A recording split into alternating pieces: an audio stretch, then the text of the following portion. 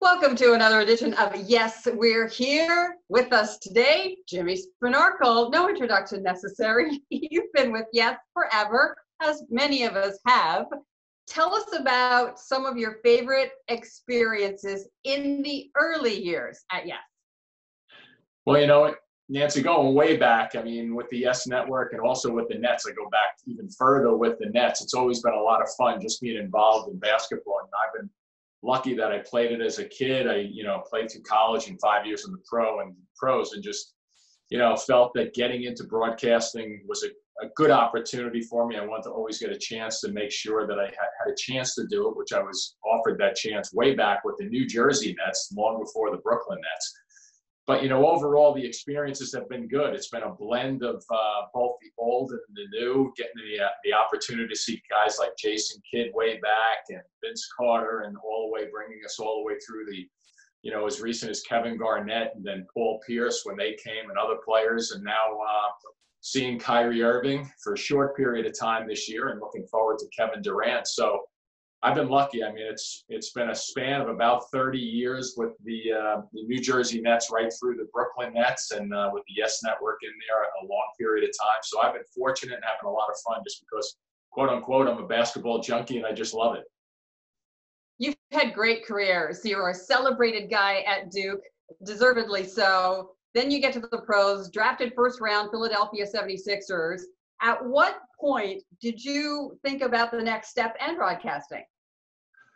Well, I guess not so much the broadcasting initially, but I kind of prepared myself when I was playing basketball with different things like security licenses and real estate licenses and getting an insurance license on that side of the career. But from the basketball standpoint, as soon as I finished, I was trying to get into it because I thought I would like it. I thought that I might be able to do it. And interesting enough, it was a crazy story how I got into it, because I was reading the local paper here, which in New Jersey used to be called the Bergen Record, which is now the Record. And there was a small little article in the paper that said that the New Jersey Nets had hired Howard David, a very, very well-known radio broadcaster for a lot of different teams, the Celtics, the Bucks, and football. And at the very bottom of the paragraph, that said they have not hired a color analyst yet.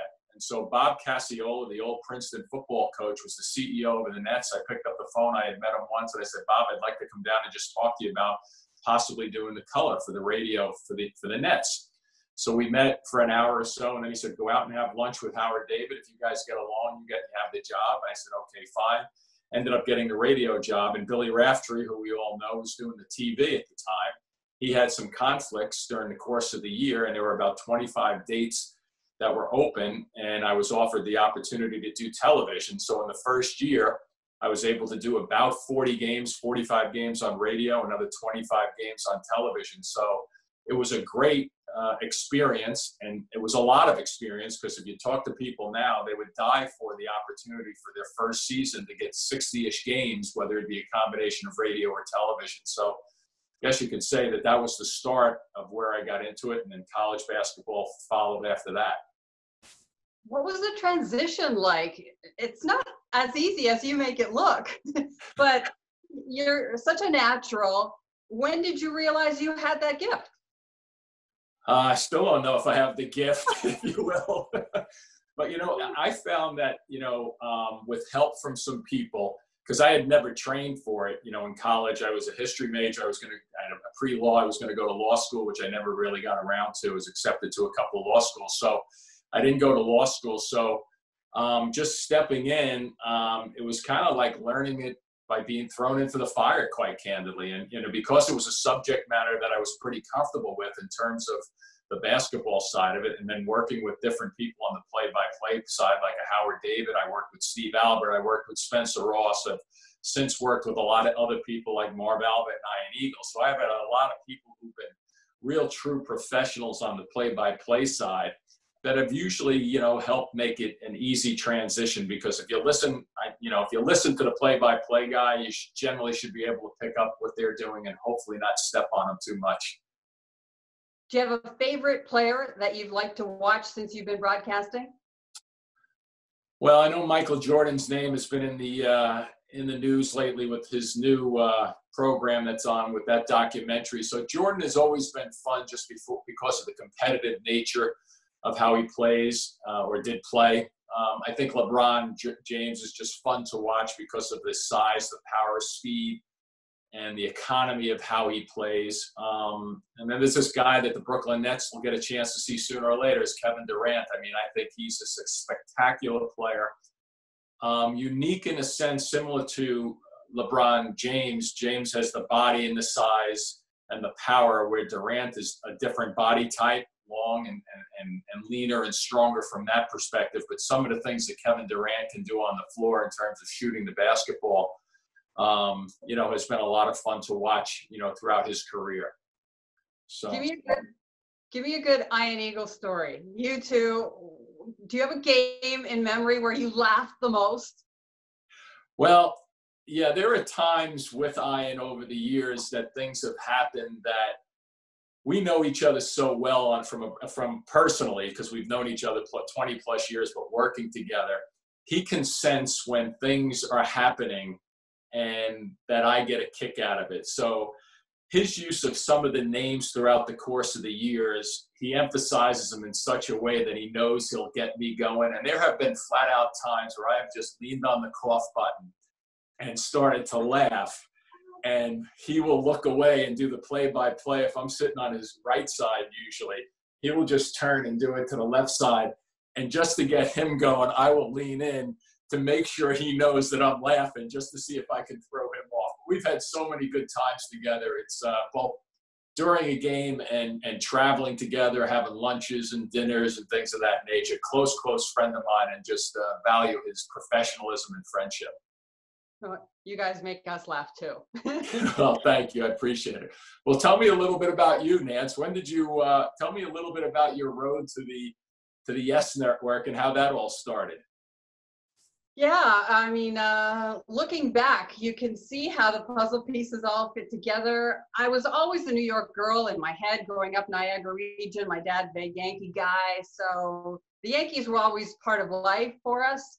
And the Yes Network came to be, and Fred Hickman, who I worked with at CNN, my first job really, was here.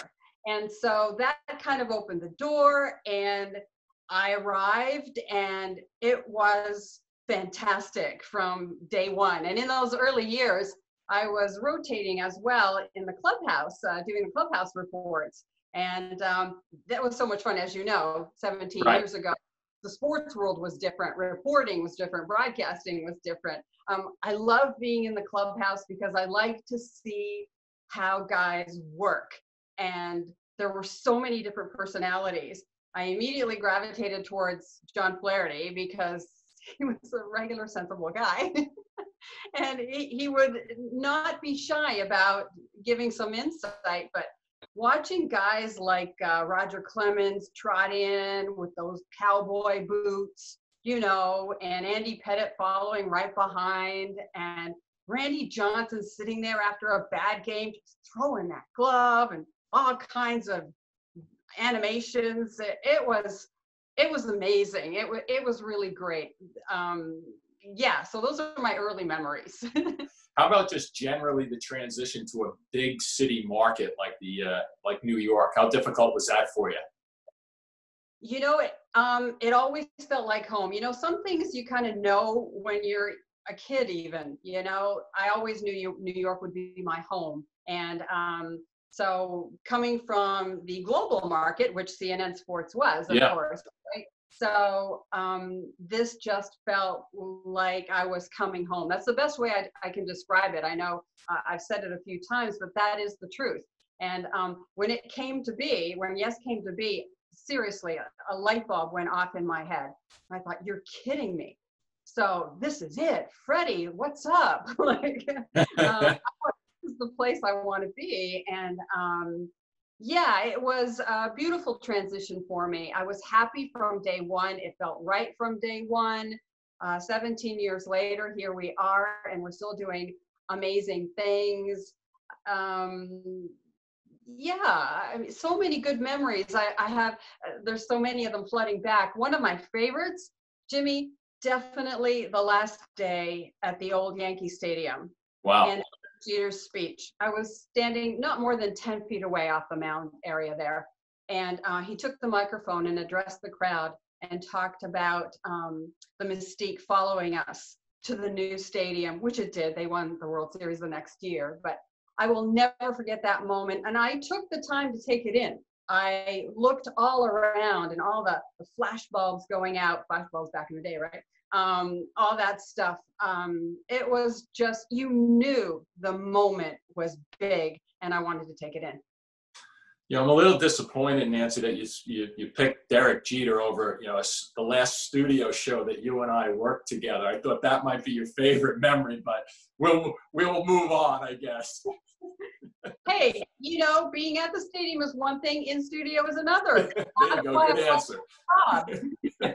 Very good answer, very good. Makes you love the other even more, right? Well, maybe your answer is Jeter on this one, but who was your favorite athlete to cover? It doesn't necessarily have to be a Yankee, but you've spent a lot of time in this industry. You have a favorite athlete that you've enjoyed covering the most? You know, when I was at CNN, I did get a chance to cover the 90s dynasty years of the Yankees. I knew how big of a deal that was, and I also got to see the 2000s and the 90s Braves, which also were, you know, phenomenal. But I don't know about a favorite, like my favorite player definitely was Don Mattingly. I was a Mattingly girl growing up. But you know how it is when you step into the broadcasting arena. Yes, you're still a fan down deep inside, but mostly you're a professional at this point. So just liked observing guys. I liked observing Derek Jeter, the way he handled things in that respect. Great family too. Love Charlie. She's wonderful, his sister. I liked watching how A-Rod conducted his business on the field. Seeing what he's become now, phenomenal. Talk about a comeback all the way back, and just a remaking of himself. What about you, Jimmy? You know, I mean, when you mentioned Don Mattingly, I wasn't expecting that, but that's a great answer just because he's, you know, such a terrific name throughout the years with the Yankees, and I've always enjoyed him. So, you know, there have been a lot of athletes across the board that I've appreciated, and it's been fun watching them all, I should say, because it's just it's a treat that what we have to do. We're lucky in terms of what we do for a living in terms of broadcasting. But I want to just thank you for sharing those moments, some great memories. You and I are both lucky people, so stay well and stay healthy. Same to you, Jimmy. So good to visit. I can't wait until we get back in there and finish this NBA season and on to the playoffs, and we're all a great big family in person again. Thank you, Jimmy. I hear you. Take care.